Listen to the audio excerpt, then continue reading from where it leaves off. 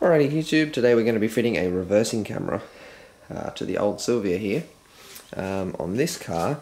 So I do this for a living, I do reverse cameras, so I'll give you a little insider on how to do it. So just above the number plate here is where we're going to fit the camera on this car. Obviously reverse lights are just there, so that's that. Up front I've already got a touchscreen double-din head unit, so we've already got somewhere to input it.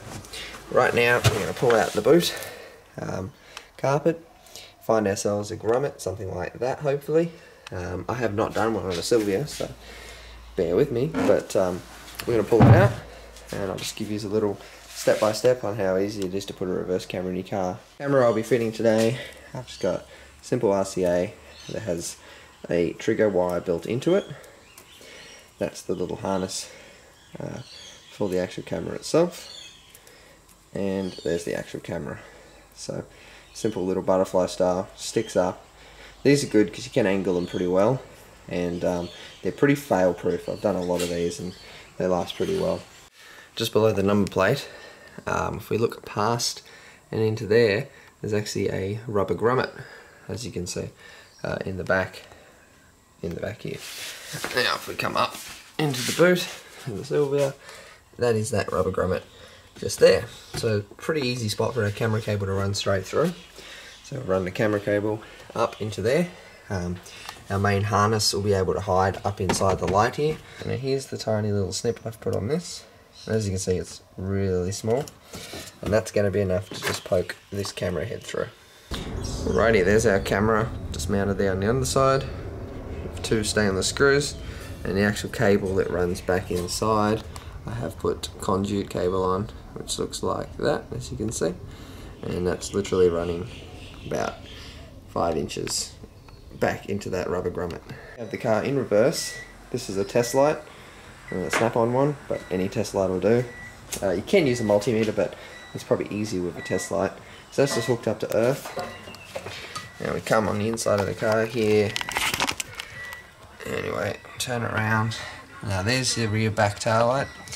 So the actual reverse light's over here, the wiring comes out here, and all we do is probe the wires until we find the one that lights up. That one lights up. In this case it's a green with a white trace. That's our reverse wire. Alright, now the thing I can't stress enough if you want to make the install look like a professional install is making your cables neat. So that's the cable running up. I've bundled it up. That's the excess from the actual camera lead and the excess from my little harness here. Now that'll be zip tied just here with the factory loom behind. Now when it comes to our powers, so we've got earth and power. The power wire will be running to here. I'm going to cut to this length, then solder it on. The other wire, an earth wire, I'll be strapping just to there where we've already got a factory earth. And same deal, I'm going to cut it to length, put the ring terminal on it and mount it. Now see, some people you'll see use the whole wire length and then they've got it all shoved in the back there. And that just, I mean it's still going to work, it's just going to look bad. Let's solder our wires on. So the two wires that we've soldered on there are the red wire from this harness, which is the little camera's harness, and the red wire that is in the RCA harness that will be running up to the front, because obviously we need a way to let the head unit know to turn on. Now one thing I've got to stress is tape your RCAs together. This is a moving vehicle that vibrates, not your TV. Alright, now we always want to leave things looking as good or better than they were. Now that's the driver's side, which I didn't touch, and that's how it looks from factory. And here's the side I've worked on and added a camera to. So as you can see, it's as neat or neater, and that's with an entire reverse camera wired up. Right, now for the biggest tip. Go to Bunnings, spend $3 on this. It's like an electrician's tool for feeding wires, which is exactly what we're doing. Now in the top right corner, or left corner, sorry, in this car, but in most cars, there will be a hole. Now, get it up there. Let's see it up here. There is a hole just there, as you can see. And that hole, most cars will have that to run the factory cables. Now I've literally pushed that through, and if we come around to here, here's the other end of it. All I had to do was pop the few clips down the side panels, and being a coupe, that is literally coming right down over the wheel arch, because that's what we've got on the other side, and down perfectly here into the car. Now that's a lot easier than trying to run a cable around the seats. To sticky tape the RCA head on, and then we're just going to feed it through that hole. Alright, so now that our cable's through, I've clicked this back together, ran our RCA cable through the floor, so underneath this factory trim. Then I've run it up under here, and as you can see, we're up to this stage. Now what I'm going to do is drop the glove box out, run it behind the glove box, and by behind I mean behind the bit you can't see. With the other factory cables that will be bound to be behind there, and then up to the unit. So what I'll do, I'm not going to show you as much as far as the unit goes, because every car is going to vary, so we're just going to pull this head unit out and fit the cables into it, but I will show you the final product.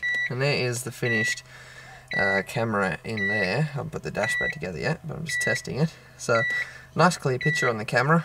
It's running through, I think this is a Kenwood unit. And now what I will show you is see the guidelines which are on the screen there. I'll show you how I've adjusted those. So now I've got a drill sitting here which is about 1 foot away from the back of the car.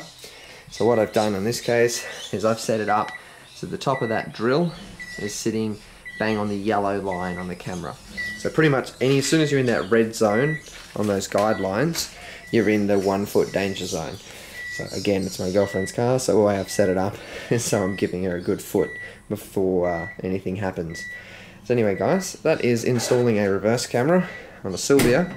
I'm going to take it out of reverse because that beeping is annoying. Okay, we'll click the dash panel back in, and then we're all done for today. I think that took me about an hour, by the way, and that's including while filming, so it's not too long a job to do. Normally takes me about half an hour if I'm not filming, but anyway, that's that.